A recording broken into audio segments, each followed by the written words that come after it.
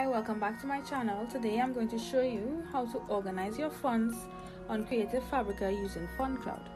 Now for this example, I am going to download a font bundle. So head over to Creative Fabrica, click on bundles if you'd like to do the same.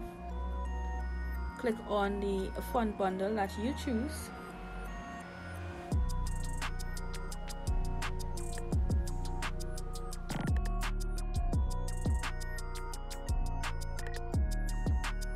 Then download. When it's in your folder on your computer, right click, extract all. I usually delete the zip folder at this point.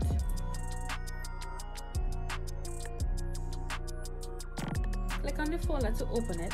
On the top right hand corner, your search bar, search OTF, which stands for Open Type Font. Open Type Font is the format that I use. Now to copy all, click on Ctrl A, right click, show more options, then install for all users. Now just in case some of the folder that we downloaded in the bundle doesn't have open type fonts and only has true type fonts, we can type in our search bar TTF,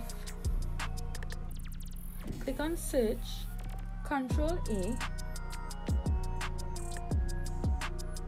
show more options, install for all users, and here we will click do this for all current items and click on no when they ask if we want to replace it. That way only those that only have TTF will be downloaded. Now I'm going back to type in OTF, Ctrl A, and leaving that folder there. We'll need it later. Now head over to Creative Fabrica, click on Tools, Font Cloud, open Font Cloud. Now we're going back to that folder where we had everything highlighted and just drag and drop. Everything here will be uploading all our fonts, and if you look to the top left, you'll see your fonts and you'll see the total going up. When it's finished, type your phrase or your word into the preview bar, and here you will see a preview of what all the fonts that you have uploaded will look like with that specific phrase. For this example, I am using Hello Night, typing back in the preview bar Merry Christmas,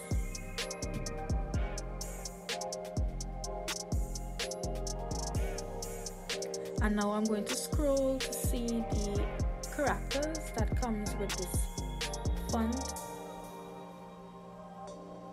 When you click on the character, you will see that it's copied, and when you paste in the preview bar, you'll see it showing up on top. Now if you want to replace that character, you simply do the same thing, click, and then go back into the preview bar and paste. Like all clouds, you do have a limited space, so to check, click on your profile on the top right hand corner, and you will see how much space you used and how much you have available. I'm going to show you how to use the characters on different softwares. For this example, I'm using it on Canva and Cricut Design Space. So we open Canva, add a new design, add heading, type in our phrase or words, click on the font bar on top, add your brand fonts in Brand Kit, then click upload font and add your fonts. You can add up to 20 at a time. Then go in the search bar again, type in the name of your font, head over to Font Cloud, copy with our special character, and then paste. And that's it.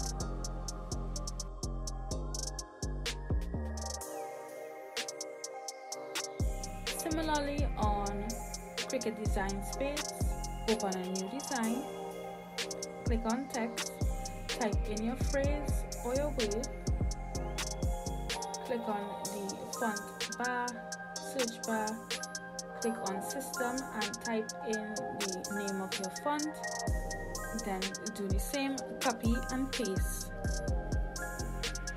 So I hope this video helps you out. Be sure to let me know if there's anything else you want me to find out or do research on in the comments down below. Thank you so much for being here and watching my videos, and I will see you next time. Be sure to like and subscribe. Bye.